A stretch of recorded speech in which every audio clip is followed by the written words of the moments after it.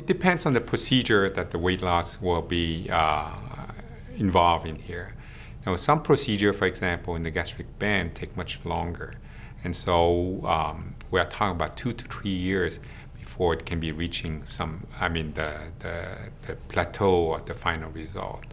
In sleeve or bypass or another procedure called biliopancreatic diversion, these happen much faster. Usually it's about in the 6-month period, that's when you have most of the weight happening right in the beginning.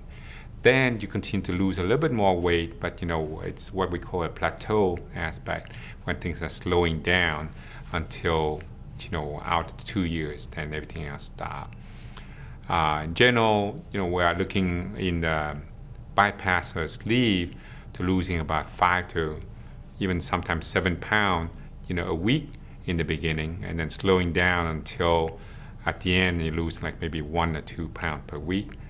On the band, on the other hand, then by the time you start losing weight, we're looking at 0.5 pound to 1 pound per week. And so it's a much slower slope, but some patients prefer that. They prefer to be losing very slow. And others, on the other hand, then the sleeve and the bypass do lose much faster and more profoundly. What do I mean by more profoundly? When we talk about the band, we talk about losing maybe 45% or 50% of so-called excess body weight. So on average, you said they lose about 30 to 50 pounds. In some heavier patients, sometimes they might be losing more, but about 30 to 50 pounds. On the bypass, on the sleeve, on the other hand, then we're talking about losing 75 pounds to maybe 100 pounds.